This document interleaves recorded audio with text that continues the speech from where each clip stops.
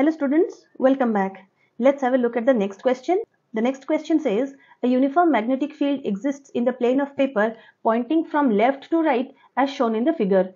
In the field, an electron and a proton enters as shown. The electron and the proton experiences forces both pointing into the plane of paper, forces both pointing out of the plane of paper, forces pointing into the plane of paper and out of the plane of paper respectively, and forces pointing opposite and along the direction of the uniform magnetic field respectively.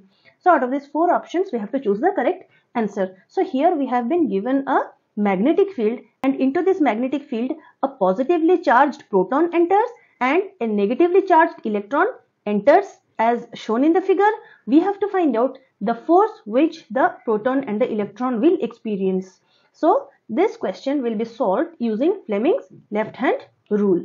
Now Fleming's left hand rule says that if we point the forefinger, the middle finger and the thumb of our left hand such that they are mutually perpendicular to each other, then if this forefinger will represent the direction of the magnetic field and the middle finger will represent the direction of the current flow, then the direction in which the thumb will point, that will give us the direction of the force which is acting on the particle or the conductor.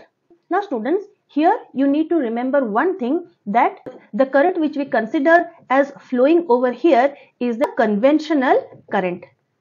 Okay, it is the conventional current which is due to the flow of the positive charges. That is, the direction in which the positive charges moves, that is from the positive terminal to the negative terminal, that is taken as the direction of flow of the current or the conventional current. Now that you know about Fleming's left hand rule, or let us interpret this question in terms of Fleming's left hand rule. Now before we understand this question in terms of Fleming's left hand rule, let us first understand this diagram. So here in this diagram we have these four arrows pointing to the right. That means this is the direction in which the magnetic lines move or magnetic lines are going, that is from north to south. So this side is the north pole and this is the south pole. So magnetic lines goes from the north pole to the south pole, that is the arrowhead always points to the south pole. Then we have the positive charge moving upward. So this is the direction of the flow of the conventional current, that is the current is flowing in this direction. Now the electron, which is a negatively charged particle, it is flowing downwards. Now if the electron is flowing downwards, we can say that the electronic current is flowing downwards. So this is the electronic current, because the electronic current is due to the flow of the negatively charged particles or the electrons. We can say that if the electrons are flowing downwards, that is the negative charges are going in this way, then the positive charges will flow in the opposite direction. That is, the positive charges will go in the upward direction. So electronic current is flowing downwards. It means that the conventional current or the current which is due to the flow of the positive charges is going upwards. Okay. So in both the cases we see that in the case of the protons, the current is going upward. The magnetic field is going from left to right. In the case of the electron, though the electron is going downward, yet we will not consider the direction in which the electrons are moving as the direction of current.